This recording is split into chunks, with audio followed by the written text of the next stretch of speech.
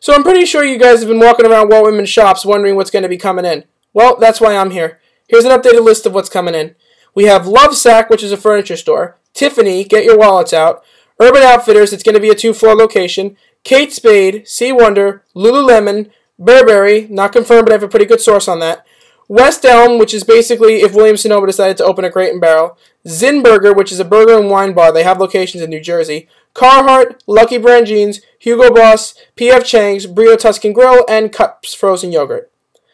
Now, those walls that were up in front of Apple and Abercrombie were just up to put down new floor. They're going to put in a nice seating area. I don't think they have the furniture for it yet.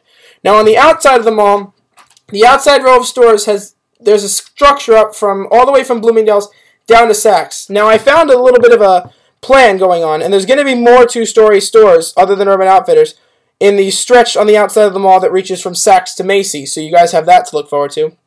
All the restaurants are going to be between Bloomingdale's and Saks. That's if this rendering I looked at is correct.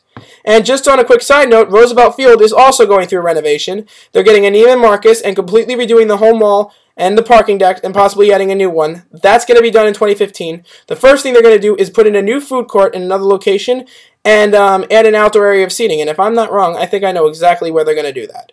So, since the Walt Whitman Shops renovations are going to be done by either summer or fall of this year, after they're done, I will continually make videos about Roosevelt Field. They will probably be a lot less frequent even than this because I don't go to Roosevelt Field anywhere as close as I go to Walt Whitman. So, I hope you enjoyed, and next time I know something, I will update you once again.